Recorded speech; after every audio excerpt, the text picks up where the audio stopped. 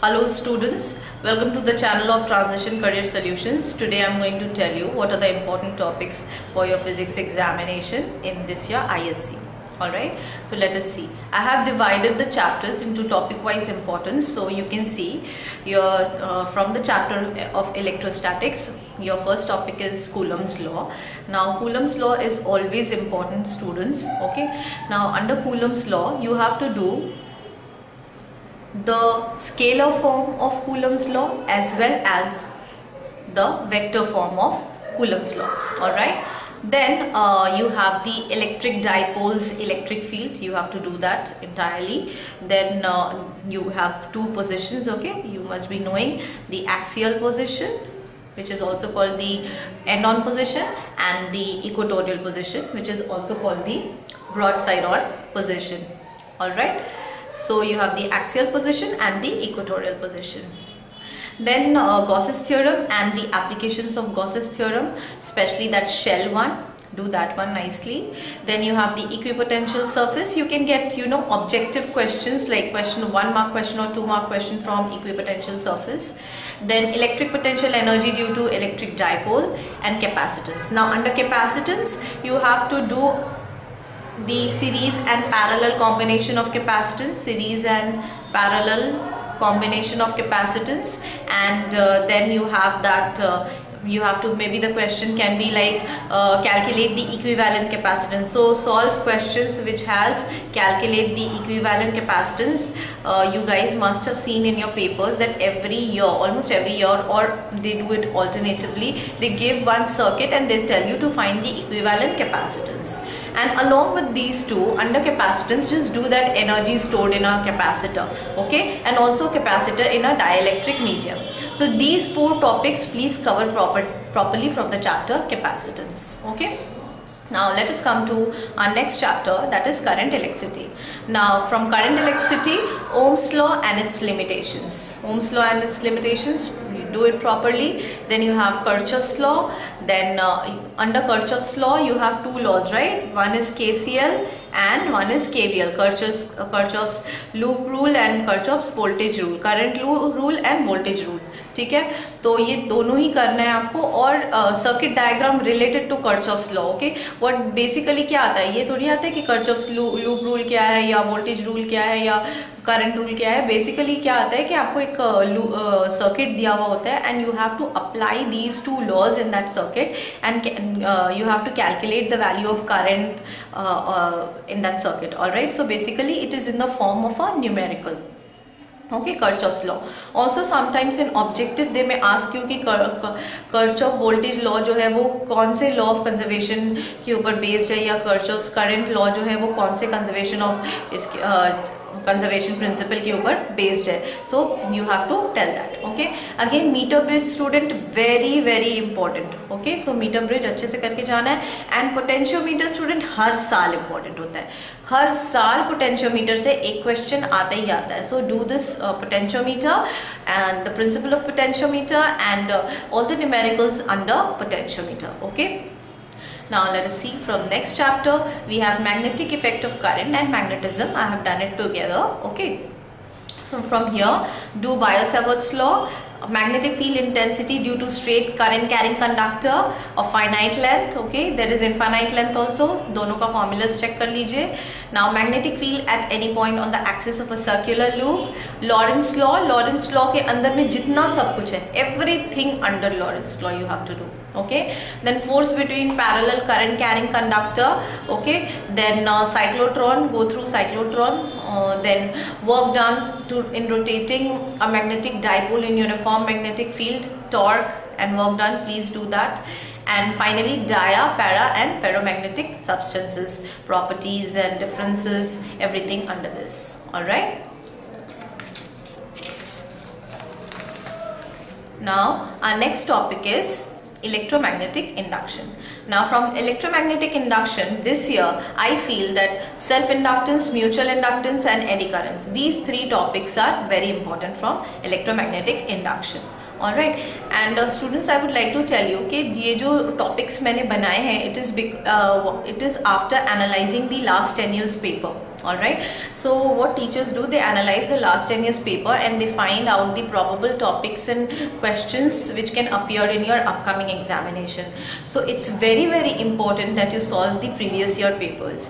If you solve the previous 6 to 7 years papers, students, around 60% questions match.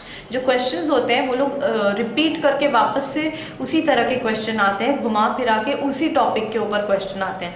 तो अगर आप 6 to 7 years का paper solve कर लेते हो स्टूडेंट्स, 60% आप सिक्योर कर लेते हो अपने एग्जाम में. ऑलराइट, बट सॉल्व करना मतलब ये नहीं है कि आपको रट लेना है. ठीक है, रटने से आप साइंस नहीं कर सकोगे. तो फिजिक्स में क्या करना है, आपको उसको समझ के कॉन्सेप्चुअली सॉल्व करना है. 6 to 7 इयर्स का पेपर अगर आप सॉल्व कर लेते हो, 60% will match. Alright, so yes, where I was, so electromagnetic induction, I feel that these 3 topics are important for this year. Alright, now let us go to alternating currents.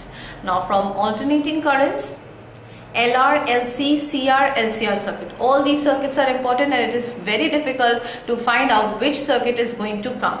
But as per the trends of the previous year papers, I feel that LC and LCR circuits are more important for this year. मगर ये चारों करके जाना है, चारों circuits अच्छे से करके जाना है, थोड़ा ज़्यादा एम्फेसिस दे देना LCR और LC सर्किट्स के ऊपर. ठीक है.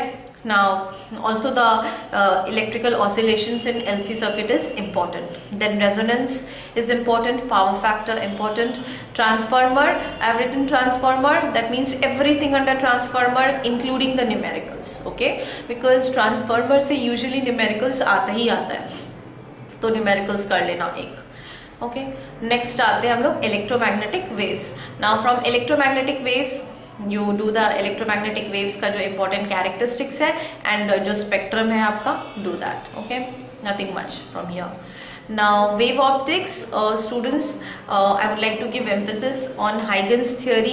Huygens theory is very important and every year you get question from Huygens theory, and it is sometimes it is like this, that you have to prove the law of reflection using Huygens theory. You have to use the law of refraction, prove the law of refraction using Huygens theory. तो या तो Snell's law prove करने आएगा या laws of reflection prove करने आएगा, दोनों में से कोई एक law prove करने आएगा यूजिंग हाइगन्स थ्योरी. तो वो दोनों लॉ अच्छे से पढ़ लो. ठीक है. And if you ask ma'am which one is more important for this year, so I feel that the law of reflection is more important for this year. Last year I think refraction आया था. Okay, so but then again I'll tell you, ऐसा कुछ नहीं है. मैंने already paper देखा है और मैंने देखा कि 2 कॉन्जिक्यूटिव ईयर्स में रिफ्रैक्शन आ गया है ना. मतलब 2016 में 2017 में शायद दोनों बार ही आपका रिफ्रैक्शन आया था. तो कोई ज़रूरी नहीं है कि लास्ट ईयर रिफ्रैक्शन आया तो इस ईयर रिफ्लेक्शन आएगा. इसलिए मैं बोल रही हूँ दोनों ही करके जाना अच्छे से. Okay, then Young's double slit experiments से numerical questions and conceptual questions, so do this properly. Coherent sources, what is coherent source, what are the types of coherent source, what is coherent and incoherent source. Okay, what are coherent and incoherent waves, like that question may come. Okay, then we have graphical representation of variation of intensity pattern observed in diffraction. ठीक है, और interference का भी intensity pattern please देख लेना. ठीक है, दोनों इंटेंसिटी पैटर्न को अच्छे से पढ़ लेना. इंटरफेरेंस में आपका सेम होता है और डिफ्रैक्शन में आपका इंक्रीजिंग एंड डिक्रीजिंग होता है. तो आप एक बार दोनों को ही अच्छे से चेक कर लो, दोनों वेव पैटर्न. ठीक है. And polarisation student, the entire chapter from polarisation, every year they give a polarisation question और may be every alternate years, but they do give a question on polarization. Either they tell you to find the polarizing angle or they ask you what the differences between the polarized and non-polarized light wave. So polarization is important, do polarization nicely. Alright, now let us come to ray optics. Now from ray optics, I feel total internal reflection, the importance of total internal reflection, the applications, refraction through a prism, okay, minimum deviation position, the ray diagram. For ray diagram students, it's very important that you don't miss the arrows. If you miss the arrow for a ray diagram, it stands cancelled. You will not get any marks for that ray diagram, even if the entire diagram is right. So please arrows जरूर देना. Okay. Then you have the lens maker formula. Then the combination of lenses. Numericals can come on the combination of lenses. Now, since we are talking about numericals, I would just like to give you a very important tip. Whenever you are doing a numerical, आप question read किए, question read करने के बाद उस numerical में जितने सारे datas हैं उसको लिख दीजिए. वो लिखने के बाद आप जो find करना है, suppose आपको v दिया हुआ है, v आपने लिख दिया, आपको u दिया हुआ है, आपने u लिख दिया, find करना है suppose focal length, तो आपको formula लिखना होगा 1/f equals to 1/v minus 1/u. ये formula लिख के then start your calculation. Alright, don't miss the formula. क्योंकि कभी कभी क्या होता है कि हम लोग के कैलकुलेशन गलत हो जाते हैं, सिली मिस्टेक्स होता है ना. तो अगर आपका कैलकुलेशन गलत भी हो जाता है तब भी आपको एग्जामिनर यहाँ पे +1 देगा क्योंकि आपका फॉर्मूला करेक्ट है. इसीलिए और स्टेप मार्किंग ISC में बहुत ज़्यादा स्टेप मार्किंग्स होता है student.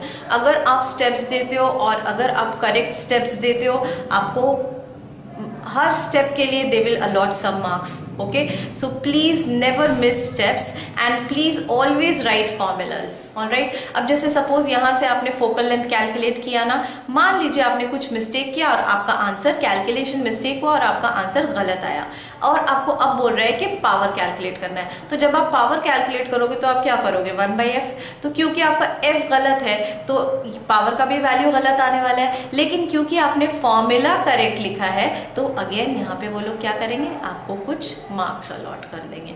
Alright, so these are very very important tips in a way that you can score very good. ठीक है, तो आप please follow these tips. Okay, coming back, combination of lenses, telescope and microscope ray diagram. All right, next is dual nature of radiation and matter. From here, this for ISC 2020, I feel photoelectric effect, everything under photoelectric effect, then Einstein photoelectric equation and de Broglie's hypothesis. These three topics are important. Then from nuclei, half-life and decay constant, mass defect, binding energy per nucleon, nuclear fission and fusion. I think this is also important for this year ISC. So half-life and decay constant के ऊपर numericals आ सकता है और derivation. How can you derive the relationship between half-life and decay constant, or what is the relationship between half-life and decay constant? Objective में भी आ सकता है. Mass defect, binding energy per nucleon, very very important. Please go through it. Nuclear fission and fusion, तो you guys must be mastering in it. It's very easy, so do that. Now coming to semiconductor. From semiconductor, go through intrinsic and extrinsic semiconductor. Then we have the PN junction diode. Now from PN junction diode, what kind of questions can come? The forward bias and the reverse bias. So PN junction diode से दोनों कर लो, forward bias और reverse bias. ठीक है, अब इसमें आपका कुछ कैरेक्टरिस्टिक्स है जो होता है depletion reason and potential barrier, तो इसको भी अच्छे से कर लेना है. Then you have the Zener diode, junction diode as a rectifier, मैं लिखना भूल गई. So दोनों करना है, full wave rectifier as well as the half wave rectifier. Okay, so full wave and half wave दोनों करना है. Okay, then next we have the Zener diode. Every year every alternate years I have seen Zener diode there in the paper, so please do Zener diode nicely. Avalanche breakdown क्या होता है, amplifier. ठीक है, amplifier में आपका क्या है, amplifier में आपका common emitter और common base. ठीक है, दोनों ही करके जाओ, but I think common emitter is more important for this year. Okay, and here no AND gate and NOR gate, it's a very small chapter, आप लोग पूरा ही करके जाओ, but I feel that AND gate and NOR gate are important for this year. ठीक है, next आते हैं हमारे last chapter, communication system. Communication system में this I feel the first one, the essential components of communication system and it's block diagram, very very important for this year. ठीक है, तो इसको प्लीज अच्छे से करके जाना. Then what is the need for modulation, what are the types of modulation, frequency modulation and amplitude modulation, and what are the advantages and disadvantages of these two, so like the differences between them, frequency modulation versus amplitude modulation, इसको आप अच्छे से करके जाना. All the best guys. Just remember my tips for doing any numerical. Please don't miss the steps. Write the formulas. Please write the correct units.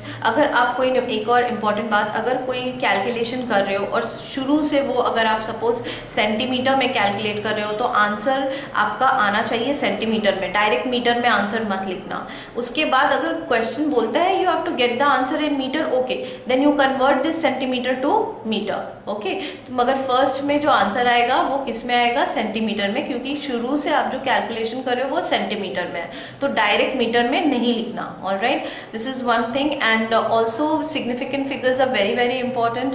So for significant figure students what you do is, if they are telling you to round off to a certain significant figures, do the rounding off. If they are not telling you, then if you are taking up to 2 decimals, तो suppose आपका है 0.8666. Alright, तो आप क्या करोगे, तो यहाँ पे आपका अगर अप टू 2 डेसिमल्स करना है तो ये आपका क्या हो जाएगा, 0.87 हो जाएगा, है ना.